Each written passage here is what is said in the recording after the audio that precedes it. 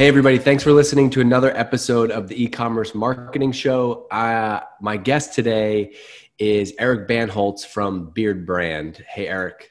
Hey, man, what's going on?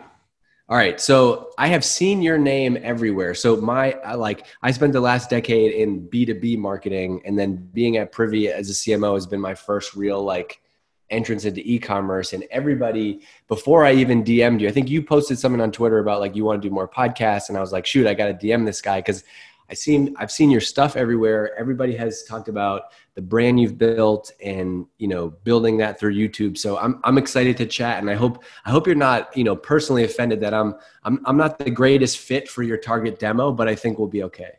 I don't know, man. We go after men. You're a man, right?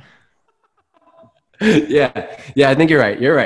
Okay. I think we can work on that. Yeah, so give me some, if you could take us all the way back to 2012, how did you start this brand? Where did it start? Yeah. So the journey actually starts, of course, like any good business, before the business started. I used to be a financial advisor at a mega bank, and they kind of pressure you to look and act and behave a certain way, which, as you would probably imagine, especially back in 2010, 2011, was no facial hair. So I quit working there, and I decided to grow my beard out. And during this process, I also decided to start up another business, like a marketing consulting business. And in that process, I would go to networking events. People would call me ZZ Top or Duck Dynasty or Grizzly Adams. And those are cool dudes. I got no beef with them, but I got some of the softest hands you can imagine. I'm a keyboard warrior. I love being indoors, and I did not fit those traditional stereotypes at all. So what happened is I ended up growing my beard pretty long and went to this event with other bearded guys. And I started to realize that there's a whole community of guys who are similar to me, other stay-at-home dads, entrepreneurs, doctors, lawyers, salespeople, a community that we ended up coining the term urban beardsman to describe. So it was my goal in 2012, the beginning of 2012, to unite urban beardsmen and really give them the tools they needed to feel confident about their beard, feel confident about their style, how to grow. And ultimately, kind of going back to the start of the conversation, we want to help guys become the best version of themselves, beard or no beard. We're not heavy on pushing the growth of beard, even though it is in our name. So did you have a product idea, or did this start as community first? You started to build, content and community around it? Yeah. The goal was always, kind of an extension of what I was going through as an individual, and kind of just being the extrovert that I am, just talking about my problems and sharing that, and trying to help and connect with other people who were dealing with the same issues. When I had the vision for Beardbrand in the early days, the vision was actually like a Lululemon or a Vans. It was like a lifestyle company. So it was pants and shirts and accessories and whatever an urban beardsman would need to define their style. But in true lack of competence that I had no idea how to make clothes or accessories. So we started by reselling grooming products, and we weren't even manufacturing grooming products, and those just kind of sold like hotcakes. And so we tried to over time, we even developed our own custom made shirts, and we had suspenders, and we had wallets and these bracelets and all these other things that were trying to go with my original vision, and none of them worked. None of those early products worked. But the grooming products really work. So that's when we shifted our focus. I mean, we didn't really shift the focus, but we just cut all the distractions and just focused on grooming products and making the best grooming products that we could.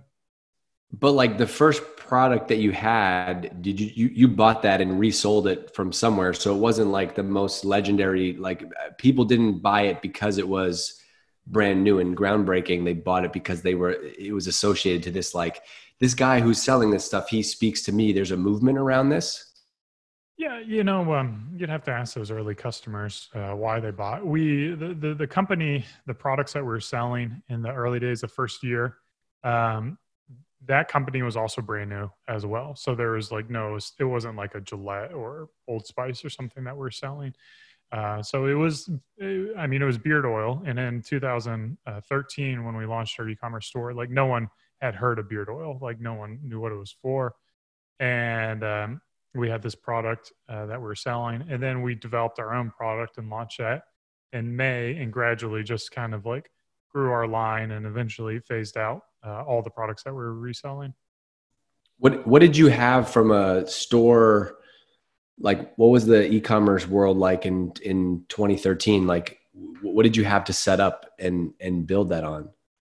It's a good question, yes, because before Beardbrand, I've got a whole like wake of failed businesses. And one of them was another failed e-commerce business called Wakamo, Wakomo. I had 2 sales on that store. We were selling vinyl wall graphics. So like, nowadays it's all like inspirational text and stuff, but I had like trees and birds, and you could just kind of build your own little scene. And you would have crushed it. You would have crushed it. Instead of Zoom backgrounds during COVID, you guys would have been, you could have sold all the wall wraps for everybody. I know, man. I know. It was just a little too early. Just like 12 years too early. We were built on Magento. So like, I'm kind of a self-taught designer. I'm like a tech guy. Again, I got those soft hands. They're meant for keyboards. So I built the website because it was cheap. It was like $30 hosting or whatever. And that was like pretty much your only option, that and like OS Commerce back in 2008. But in like going to these networking events, I talked to someone else who was selling subway tiles. He's like, yeah, dude, just go on Shopify. Like, don't be, your value add is not your ability to be on the platform. Your value add is like your message and whatnot. So I was like, yeah, like I know I'm giving up some stuff by being on Shopify back in 2013, but it's easy. And we'll just go with it, and then we'll focus on our story and that stuff, which was probably, one of the better decisions we made being on that platform. What was do you have a team? I'm assuming you have a team now. Who did the marketing, like manage day-to-day site, worked on website conversion? Like, what did you guys do on the store? Yeah. So we're an entirely bootstrapped company. In starting the company, I convinced Lindsay and Jeremy, my business partners, to come work on the project with me. Beardbrand was in that first year, especially the first 7 or 8 months. It was pretty much me working on it first as like a part-time thing. And then I phased out that marketing consulting business. I was making like $1,000 a month or $2,000. I wasn't making any money on that. So I phased that out. And then started spending more and more time on Beardbrand. And in those early days, I did everything: customer service, marketing, product development, operations, of course, with the help of my business partners, Lindsay and Jeremy. But that was always like a side project for them as well. So I was kind of the one running the ship. And then the first hire we made was, I think, in like October or November of that year. So we launched in January, and then like 9 or 10 months later, I made my hire who helped with customer service. But we're not like, since we're bootstrapped, we've always had more time than money. We always did things that were just kind of like time oriented. So a lot of social media, a lot of interactions, a lot of telling stories on YouTube that we did. And really it's, we didn't build this business as how I would imagine a lot of entrepreneurs do, where it's, oh, here's an opportunity in the marketplace. And if I just make this, and I cut out the middleman, and I got like whatever, D2C buzzwords that are going on, for like, we're the new, fancy keychain or whatever. So it was more of just like being able to express my passion for the community and for facial hair and grooming and self-investment, and that's when you're able to kind of talk about passion. It's not about like conversion rate, and it's not about like demographics of your audience and how you're targeting things. It's just about how can you spread what you're passionate about to as many people as possible. I love that, because I think that it comes through in your marketing, right? Which is like it's all clearly community first. It's almost like, I almost feel like your YouTube content could exist on its own, even if you weren't the guy selling a product on the back end. Yeah, I mean, it's our YouTube channel. We have 2 of them now. We really just focus on how do we bring value to our audience, and we kind of, I mean, we're not Buddhists, but we kind of do believe in like the whole karma stuff. Like if you do good things, then good things will come back to you. So if we serve our audience and we serve our customers, then hopefully they return the favor, and if they don't, that's their prerogative as well. We don't get upset with them about that. So we never feel entitled to anyone's business. So we're always very grateful for any business that someone chooses to send a Beardbrand. So did you ever set out and do any like intentional marketing? Like was there, all right, February 2013, this is a launch day. Hey, Bill. This is our launch day, and we're going to send out an email, and there's going to be ads in this offer, like,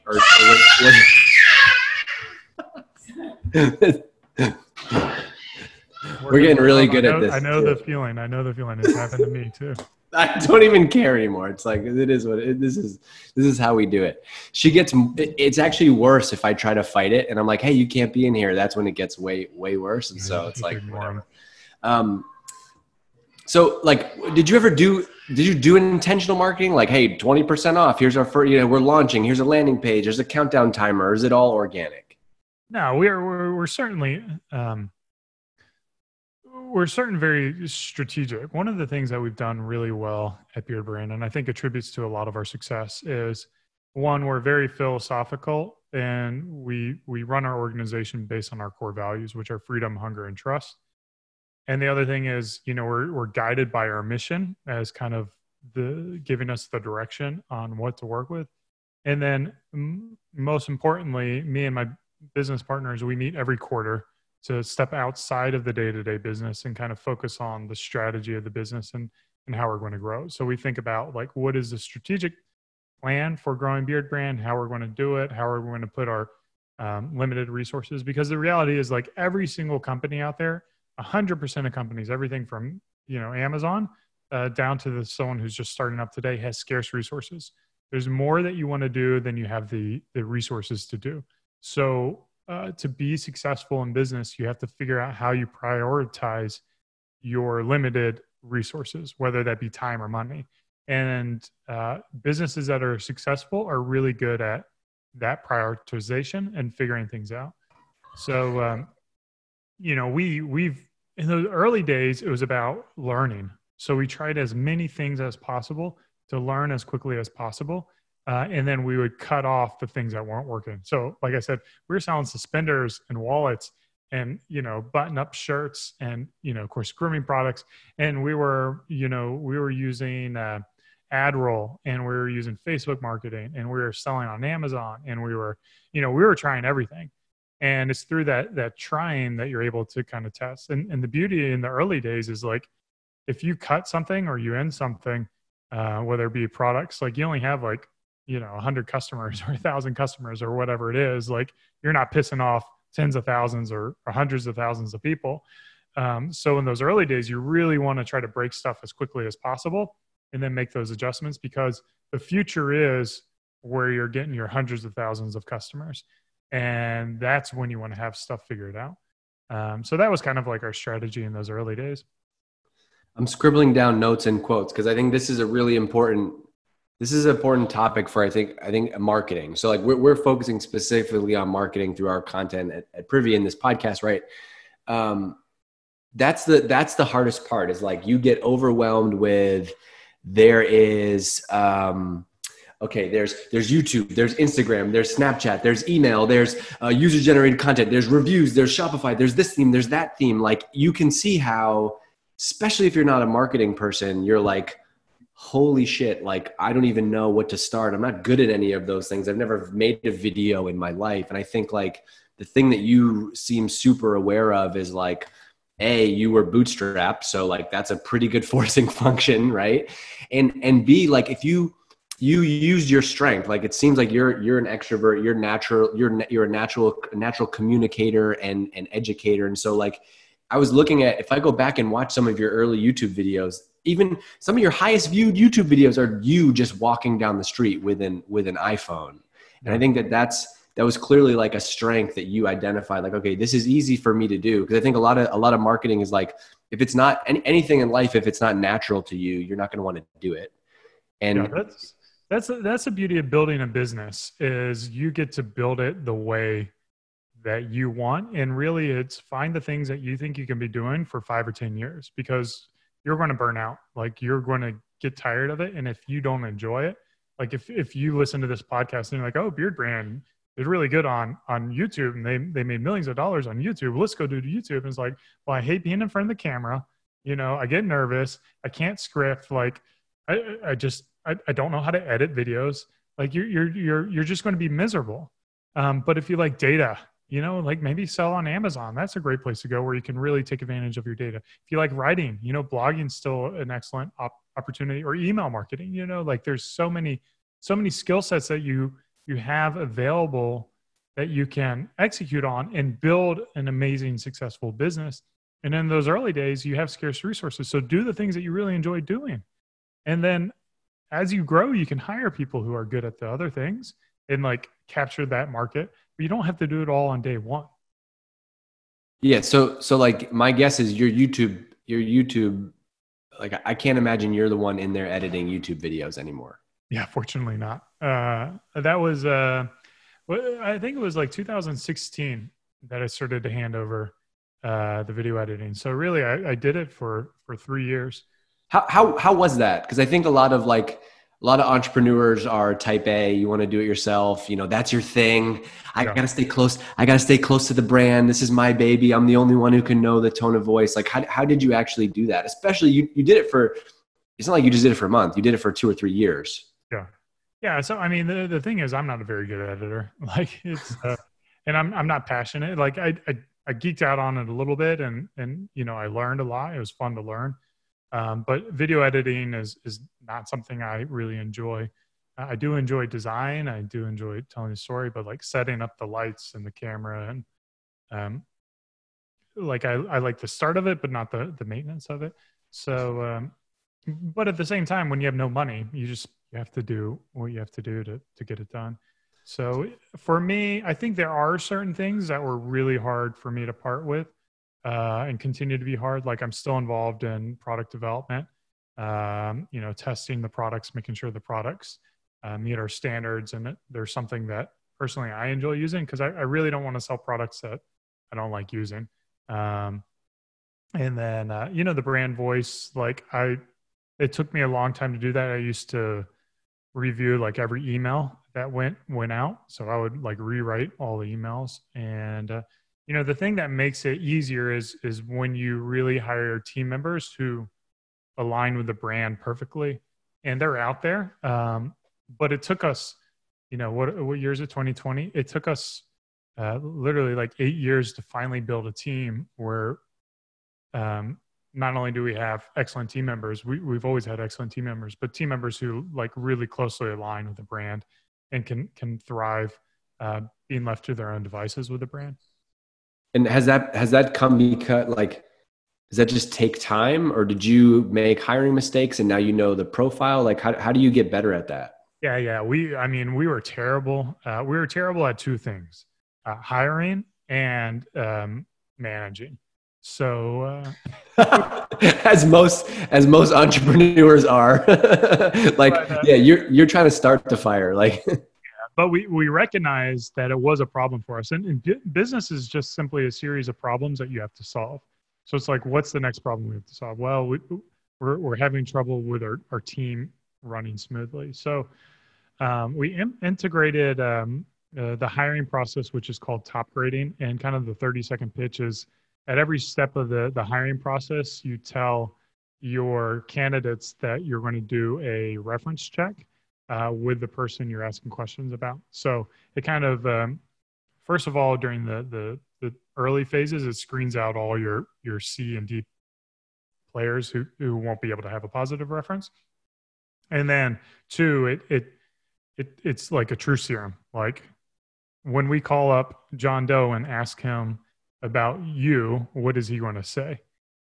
So they can't really bullshit. They know how John Doe is going to say it. And if that doesn't mesh, then, you know, there's certainly red flags. And then you do the reference check at the end. So that's been a really good step. And by the end of the process, we pretty much know if someone's going to be a good fit. And where the mistake always ends up, and we still do it to a certain degree, is like where we say, well, you know, they're 90% of the way there. And, you know, if they don't fit out, we can always let them go. It's like, well, if you're saying that when you're hiring someone, just don't hire them, because the team members who we hired, where we're just like, yeah, I love this guy, I can't wait for them to start. They check all the boxes. Those people come in and then they crush it. And you never have 100% hit rate with your team members, but we finally, like for instance, I mean, the entire team at Beardbrand right now is crushing it. And, but I want to call it, like, because it's the most visible, our copywriter. Like if you read our emails right now, like I'm not proofing any emails. I'm not giving any kind of inspiration or ideation, anything. He's doing it entirely himself, and it's just like 100% on brand, and it's fun, and it's like our voice, and it's just like, it's like I can see how it scales so quickly, because he's in a great spot too, because he doesn't have to worry about, you know, getting approval from his boss or making all these changes. He just gets to write the way that he wants to write, which happens to be in line with our brand.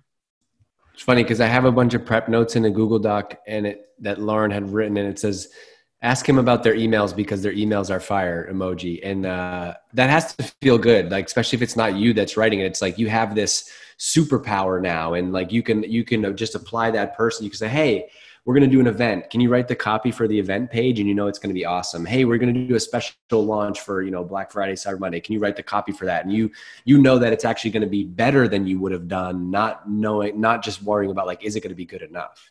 Yeah. And the other interesting thing about that candidate, and maybe this is guides or advice for people, like we place a lot of value, again, in our core values, freedom, hunger, and trust. So that's higher than the skill level. And then the second thing is like the person in that role, he was never a copywriter before working at Beardbrand. So like we kind of like just trust is one of our core values. And when they show passion and interest, and of course, like his writing up to that point, and like the sample writings that he did, clearly he was a talented writer. So hiring a copywriter is very hard on its own. Hiring a copywriter who's not a copywriter is hard. How I'm just curious, because a lot of people will get stuck here. How did you, like, what was the hiring process for actually finding a copywriter? Yeah, I mean, so you have the job listing. One of the things that we do with all candidates, in as a segue, if you ever have two candidates who you're considering and they're pretty equally weighted, always hire the one who's a better communicator. So of course, written communication is an important factor. And one of the first screening processes of our interview process is, you know, freedom, hunger, and trust are Beardbrand's core values. Please write about what those core values mean to you. And then we start to see like their writing skills and talents. And you can see who's going to be like, oh, shit, I just got to fill this out so I can get through this interview process first. Like who actually, it's easy to write about if you believe that and live that. Yeah. And not only that, like in the hiring process for copywriter, we had like, you know, do a product description. And a lot of writers are just very sterile. And they're like, oh, you know, like I took English lit and I got proper grammar. And it's like, oh, and this product is a great product because it does this, this, and this. Whereas like for us and our brand and our voice, it's like, dude, like smack some bitches around and like, yeah, here, I'll read it. This is from the welcome email. Let's get you started right. Congrats, man. You're about to begin our Beardbrand bootcamp. Check chock full of killer grooming tips, support, and inspirations. But before that happens, we want to book you up with an exclusive 12-piece 4 Vices starter bundle. The bundle is so exclusive that you can't even find it on our website. What's in the bundle? Everything you need to groom like a boss. Yeah, it's great copy. And clearly that's written for a very clear persona. Yeah, I mean, like that's not even like we did a product launch for it was a molten lava comb, which is like the design of our comb, and it's really It's great. So let me read this one, just because I'm really proud of. Let me see it. I hope this is it. Okay. So Mike loves puns. The title was "These Combs Are Combusting," and oh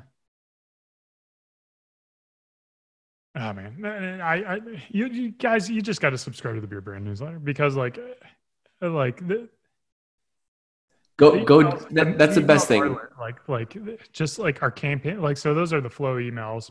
But our campaigns, like whenever we have a product launch, what was he doing? He was doing like how many words can he find that have comb in it?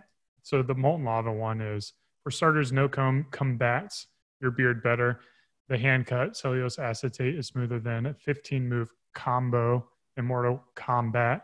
We're talking flawless victories over beard tangles. Second, the Beardbrand combs leave your beard feeling as healthy as you can when you drink kombucha. Push more like kombucha. So anyways, you kind of get the, and I don't think like most people will catch that, but like those who like really do, they'll put a smile on their face. How come? How has Twitter been? Like, how do you guys use Twitter? Because I feel like you talk to a bunch of different founders, and it's like, oh, Twitter's not great for e-commerce. But then, like, I go to you guys you do have a lot of activity, and then even in your Beardbrand social profile, it says message at Bandholz to interact with the founder of Beardbrand. Like, that's not there because you just wanted to put it there. Yeah. So Twitter's great. Like Twitter's grown on me over the past probably like year. It's probably replaced Reddit as my favorite social media platform, and it's how we got connected for this podcast as well. I think I put the tweet at Eric just because the Beardbrand Twitter account was probably pretty inactive, and I think you kind of need like the people behind the brand. We're getting better at the Beardbrand Twitter account, but I want to say that's a shining example of how good Twitter can be. But me personally, I feel like I've been able to really resonate on Twitter, and I've learned that to be successful on Twitter, it's like you got to have conversations, you got to interact with people. You got to you just can't set up these bots that spam your blog posts, and you got to reach out and have conversations, and tell jokes and make statements, and stand by those statements too. Would you ever have your copywriter just take that Twitter account and just write great stuff there all day? Nah, because one of the things he said when he started working for us is I don't want to be doing social media. So he doesn't want to turn into like the Burger King Twitter handle, just trying to come up with like memes all day. Yeah. He's more than capable and competent of it, but I think he really enjoys longer form a little bit better. So we let him have at it with email and our blog posts, and then product descriptions as well. Yeah, like it seems from your Twitter, like you kind of have like you're not always promoting your stuff. I think you talk more about like your story, life as an entrepreneur, not raising venture capital, like how just being an entrepreneur in this space, and that seems to work well as opposed to just like, hey, here's a new product, try this new thing. Like it's not often about your product. Yeah, what's interesting about Twitter is like you end up getting if you make some tweets that end up going a little viral, then you start getting followers for that. And then it's kind of like this self-fulfilling prophecy. So like each of my social media platforms, they all kind of have like different content. Like I can post stuff about, grooming and beard stuff on Twitter, and no one gives a damn, to be honest. But I can talk about business, which I love to do, and it gets really good engagement.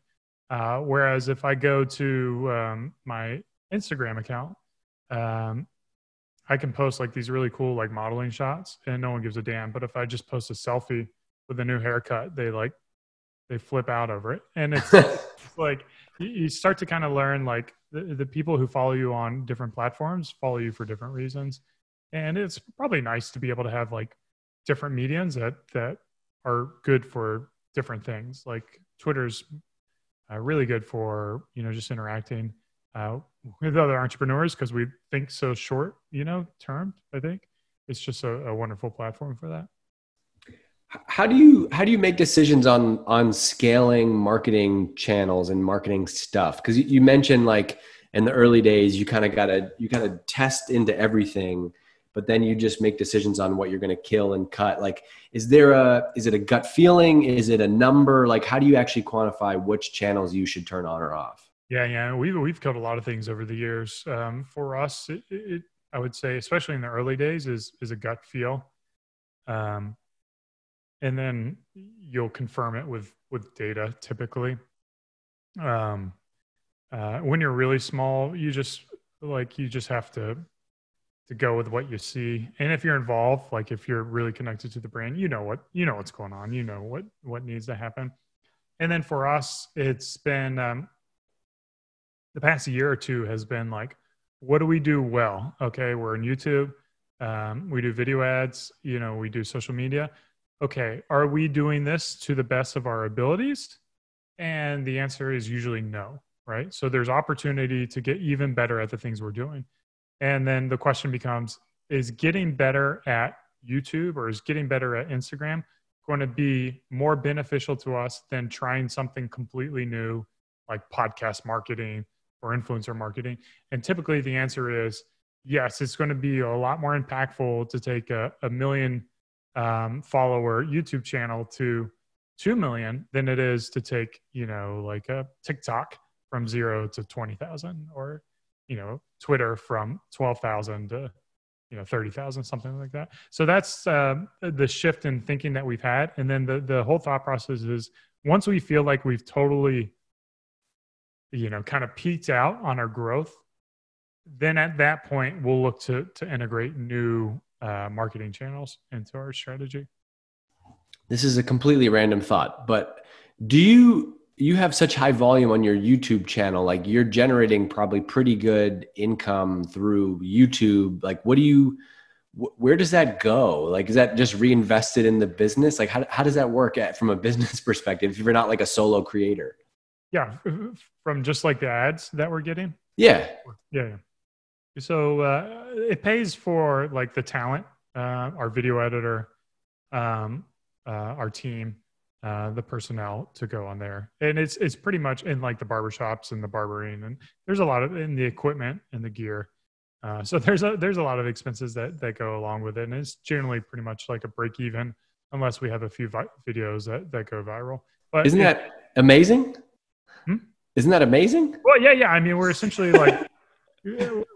getting paid or breaking even to have like all this free, quote unquote, free. Yeah. Yeah, there's no better hack in business than to have a successful YouTube channel. There's like you bootstrapped your business, but it's like YouTube is almost bootstrapping your marketing. It's insane. Okay, wait, dive into that a little bit more. Like you think hands down YouTube would be the best platform? Yeah. You're crazy. I mean, I've been saying this for a long time as a YouTube fan and going to a lot of events. It's like everyone was like, how do you hack Facebook? How do I grow Facebook? How do I make money on Snapchat or TikTok or whatever it is? I'm like, dude, just do YouTube. Like it's free. There's no platform that will like organically grow your channel. Like we're not paying anything to grow our channel. YouTube's doing that for us. And then like you build like authenticity and like a unique connection with your audience. And it's hard for other people. Like no one can rip me off. There's only one of me.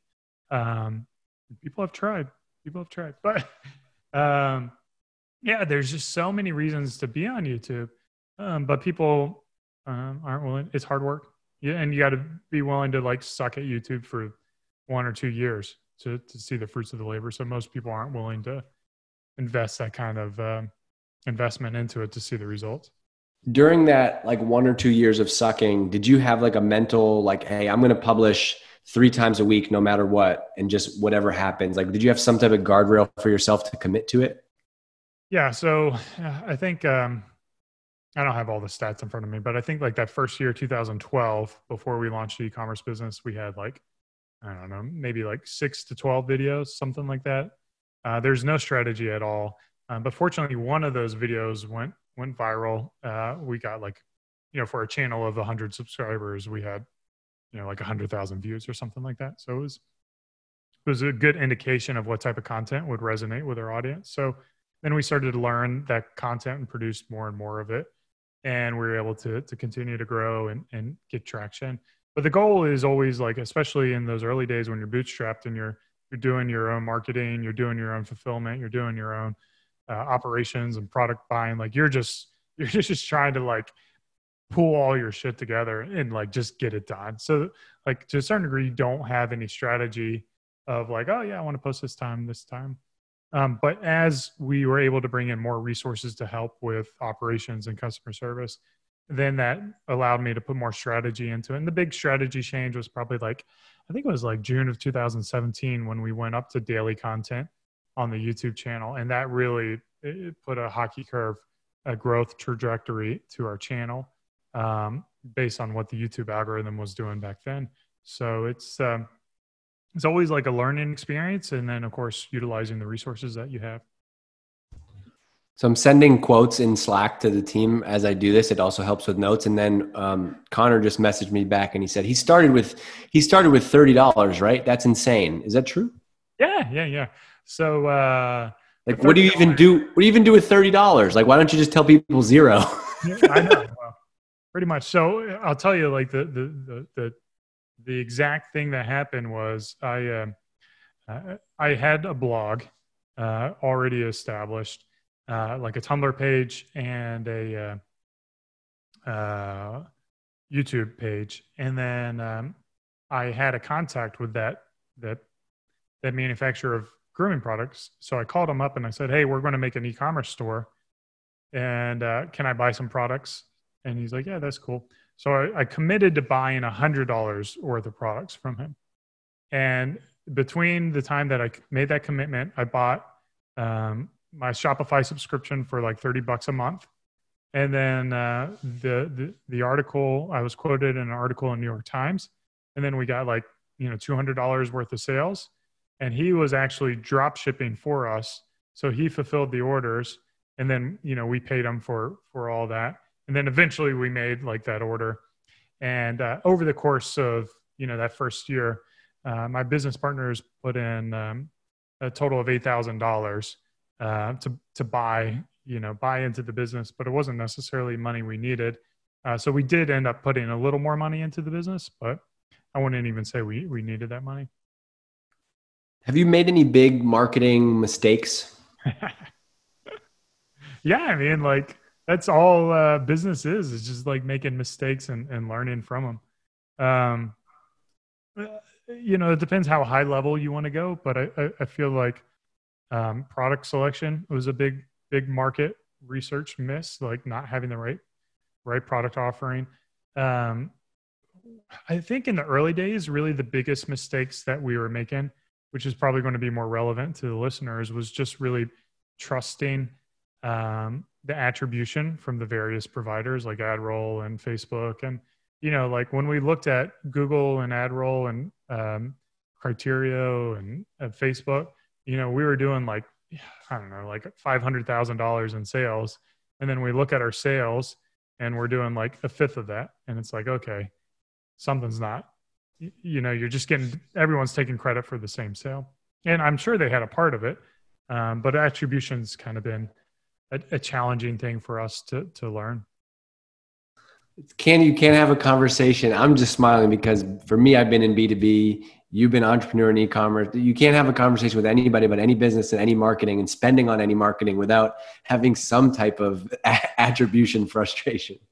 Yeah. And I think we've, Taylor Holiday, another Twitter guy, really is a smart guy. I picked up a few things from him, and what we started to do is essentially we're only doing marketing to people who have not bought from Beardbrand. So like all of our marketing now is to new clients. So we're able to feel more confident with our attribution model. I like that. That's simple because it's like if you turn off all those other audiences, then you're not constantly,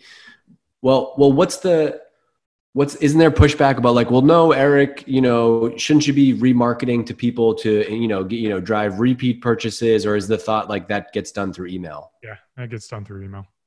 Yeah. So your paid marketing is your customer acquisition. And then with exception, I mean, maybe there might be exceptions where if you have like a new product launch, you'll blast it out to the email for a few times. And then, after 2 or 3 days where you captured all that you could from email marketing, then you do like a Facebook campaign or something like that. But on very like specific, limited type of marketing campaigns, but across the board. And I think that was our problem, was we would always have this great return on ad spend. It's always like 5X or 10X or whatever it is, but the company's not growing. And it's just like you're essentially eroding margin to capture customers that you already had.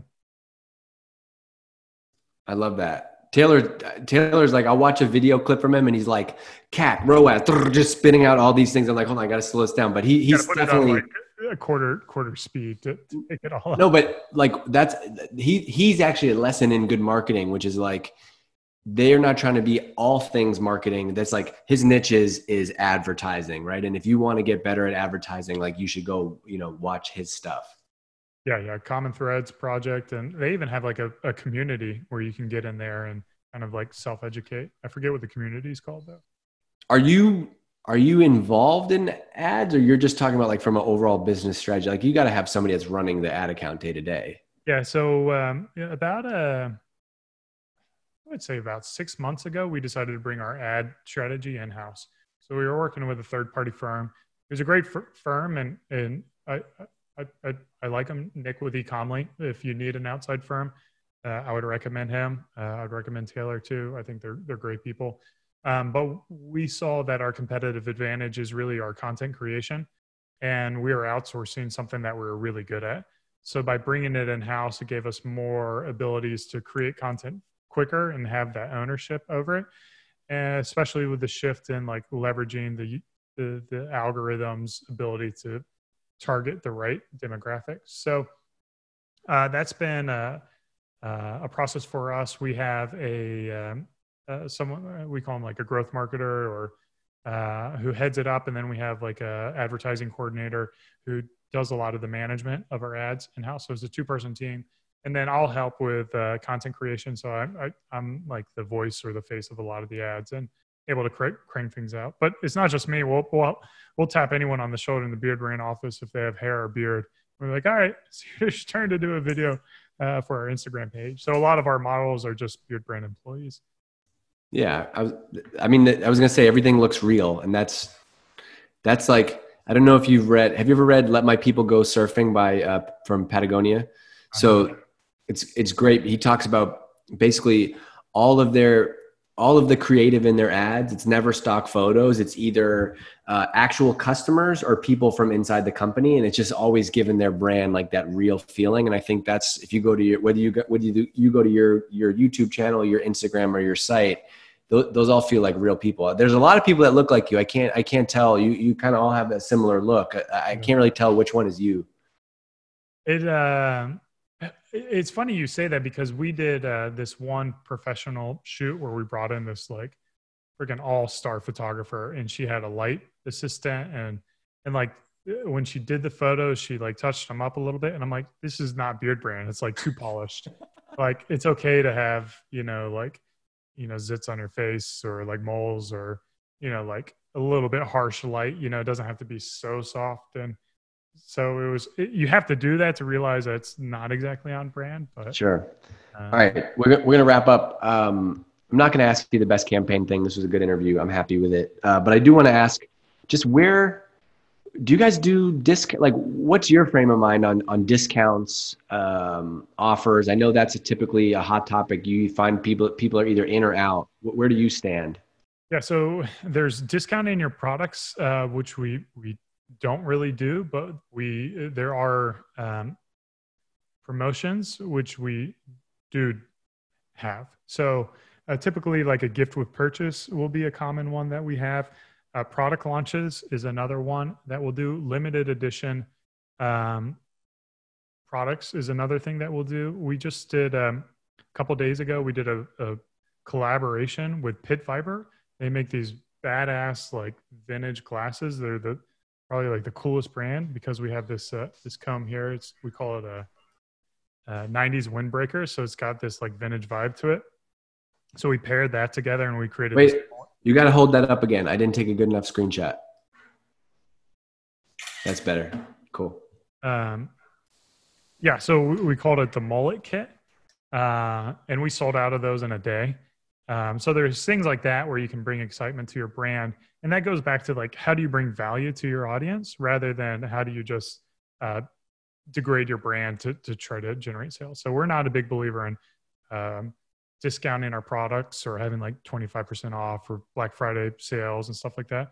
But we will, if you kit something together, that kit price will be lower than the individual items. And then if you like get on subscription, you know, we'll get rid of shipping costs and things like that. I like it. It's just on brand. It's like, it seems like when you do promotions, they're value added stuff. Yeah. And well, the thing is like, for certain things, it makes sense. Like if you're an apparel company and you're never going to be making these pants again, yeah, knock them off 25%, 40%, 50%. But if you're selling a product that you're going to have for the next 10 years and you discount it, you're just teaching your customers to expect that discount on whatever day. And you'll see it. Like you'll see like a drop in sales for I bet you so many e-commerce businesses see a huge drop in sales leading up to Cyber Monday and Black Friday. And then they talk about how they crushed it and killed it on those 2 days. I'm like, well, what was it like the week before? And like our customers, they know there's no deal. So it's like they buy whenever they're ready or whenever they need to. They don't wait for it. And that's I never thought of it like that. Like if you were down 20% the weeks leading up to it, and then after Black Friday, you're up 40%, are you really up 40%? Or are you actually right where you would have been? Right. I don't know. Well, like people got to like, you know, stroke their egos however they are. And some people like really do kill it on Black Friday, Cyber Monday. So I'm not poo-pooing anyone. Don't take it as that. And I obviously, we believe in our strategy, but the beauty of business is you can have lots of different strategies. So a pricing strategy, a discount strategy could be a great strategy for your business. So don't rule it out, but there are advantages and disadvantages to it. All right. This will be my last question, and then I'm going to go play with my kids. They're right there. You got to pick one metric to prove that marketing works. What is it? How do you make that case? I mean, for me, it's like return on ad spend. If for every $1 we spend, we make $2, and assuming they're new customers, you know, I'll do that all day long. I'll spend $1 million, $10 million doing that. And is that the simplest benchmark? Like 2 to 1, you're happy with? Yeah. I mean, I think it's, you know, if it gets too high, then, you know, you might not be scaling hard enough or growing fast enough, and it gets too low, you're not going to be profitable or sustainable. I think every business is different. But I would feel pretty happy if technically our number is 2.11. If you want to get real specific, but 2x return on ad spend makes me a happy person. Cool. Eric, this was awesome. Fun thing for me doing these is I learn a lot. I got 1 million notes on my notebook and in Slack, just talking to you. So I appreciate it. I'm excited to keep following your journey and follow you on Twitter. Anybody that's not already following you can do so at Bandholz, which is HOLZ, and beardbrand.com if you haven't checked it out already. This was awesome. Thank you for doing it. Yeah, my pleasure. And I always tell any listener, like one of the greatest hacks you can have is just go ahead and buy something for Beardbrand. Our products don't know if you have a Wang or a Woo-haw. What do they call it nowadays? I don't know. But yeah, so go ahead and do that. And you'll see our email flows. You'll see our packaging. You'll see the customer experience, and you'll be able to learn a lot about that process. That's the best hack. Hey, yeah, you want to learn how to do marketing, go buy one of our products and you can see the funnel. Perfect. Yep. I love it. All right, Eric. Thanks for doing it. I'll see you later.